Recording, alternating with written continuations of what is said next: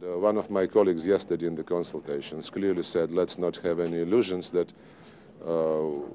by a new version of this resolution we would be trying to avoid a war.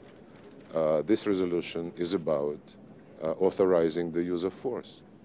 And this was not a permanent member who said this. One of the actually undecided 6 said this.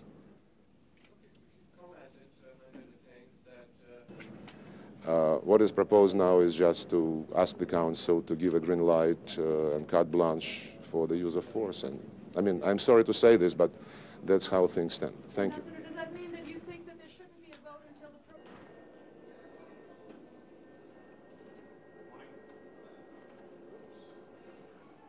the... I've met with Ambassador Greenstock, and he'll be meeting with some of the people concerned. So let's see what happens this afternoon. What about the timetable?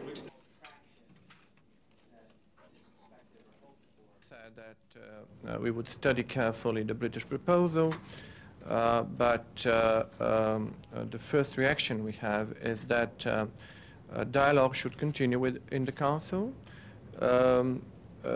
Diplomacy, innovative, courageous diplomacy should continue, and as long as there is dialogue within the Council, the chance for unity is there.